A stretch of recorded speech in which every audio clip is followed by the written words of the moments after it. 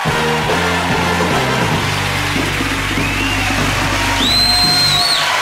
back. Wasn't Seann great, ladies and gentlemen? Fabulous, wasn't she? What a great voice. Let's get my next guest out. One of them is a titan of British show business. He's the star of two of the biggest sitcoms of all time over in our country here, Citizen Smith and My Family.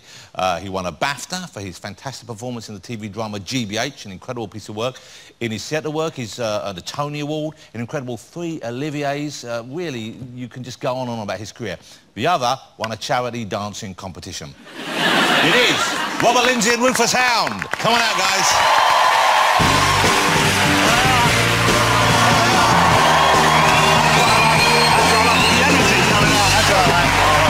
You know I didn't leave it.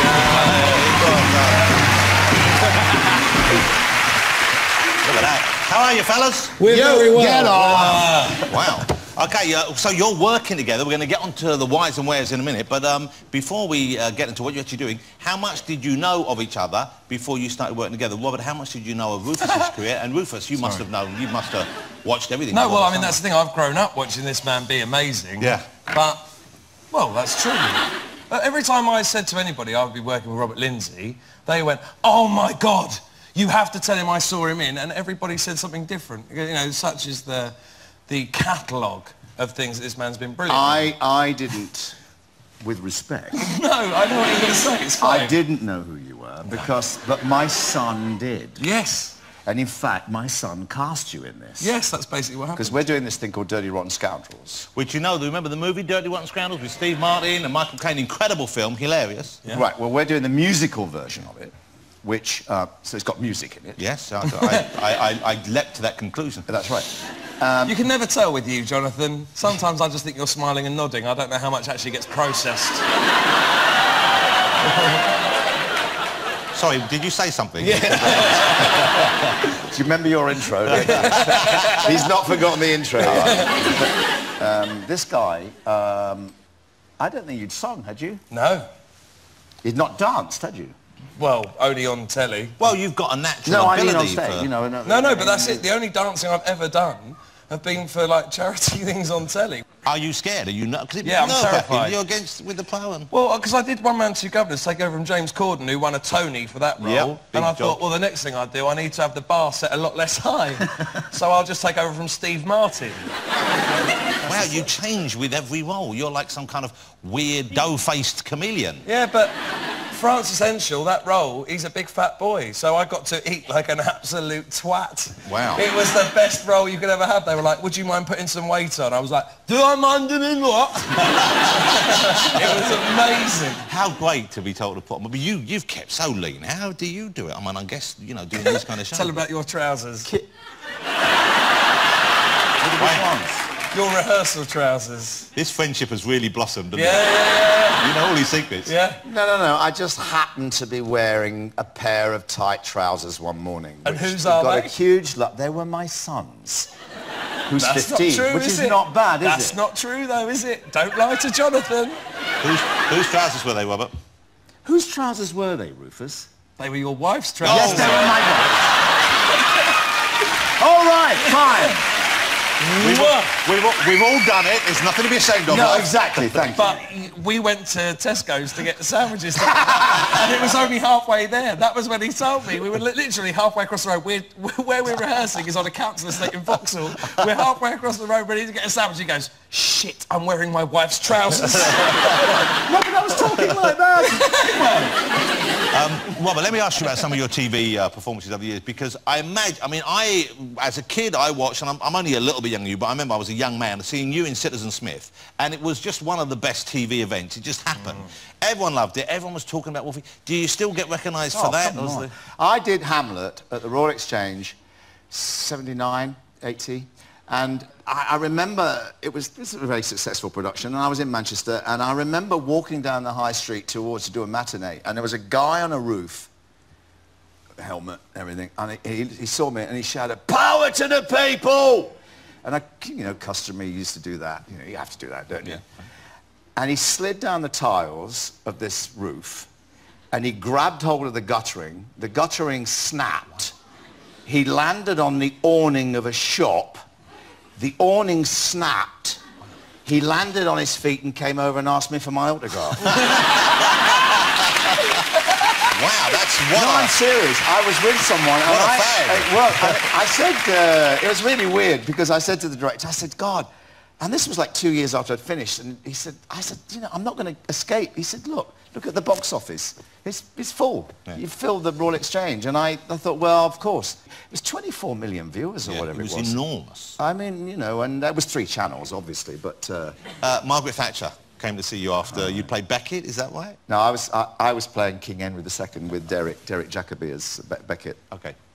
And what did our leader, leader, request? Derek asked me, he said that Margaret Thatcher and Dennis were in that night and they'd love to take me to the Savoy for dinner. Well, I'm from a small mining town in the East Midlands and I didn't think that was appropriate and I said no. And that was fine, but she knocked on my dressing room door and demanded to know why I wasn't having supper with her. And she said, is it to do with my politics? And I said, of course it is. And then she suddenly started to tell me what a terrible performance I'd done. And how wonderful Derek Jacobi was.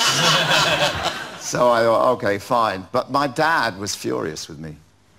And my dad was a big trade unionist and very left-wing and, you know, and I told him, like, Dad, I didn't go for dinner with... And he said, you stupid prat, why? And I said, well, she's Margaret Thatcher, you know. He said, but you'll never learn anything if you don't... How do you know what she's like? Wow. And that's why my dad was like, and he's right. He's absolutely right. I should have gone. Well, Rufus, I hope you're learning from this. No, I am. I hope when David Cameron comes and knocks on your door... I tell you, no, I got... No, go on. No, I got one more.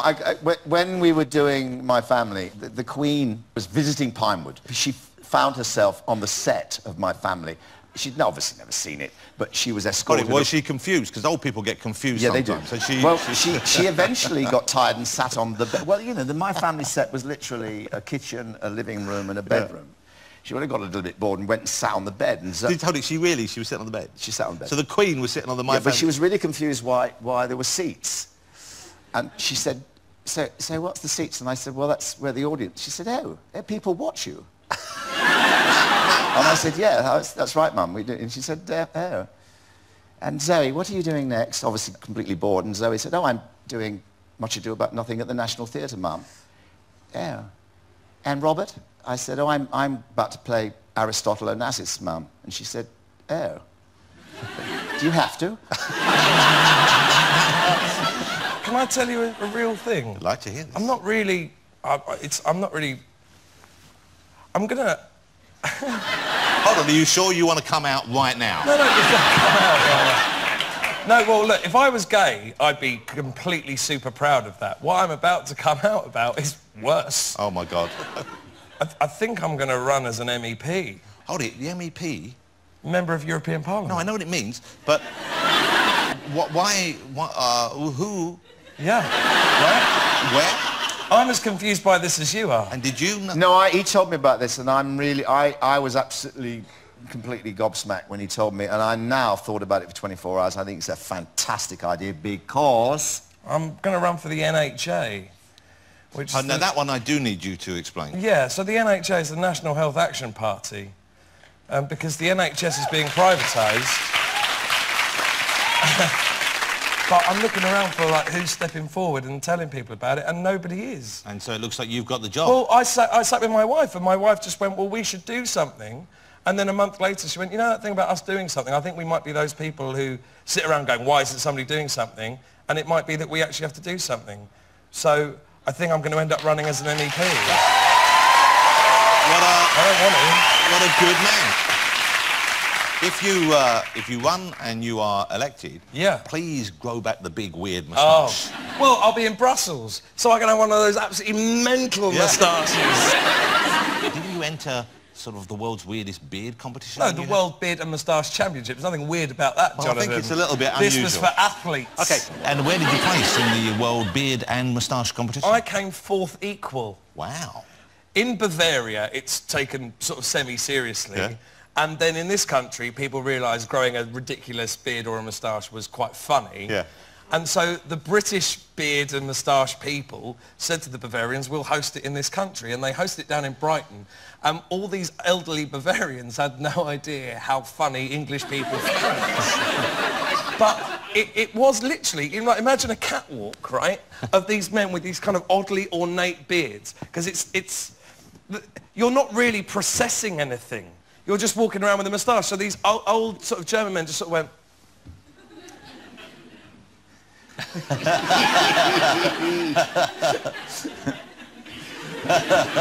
Whilst like 5,000 Brightonians went, yeah! You're the man! You are the man! Show that moustache!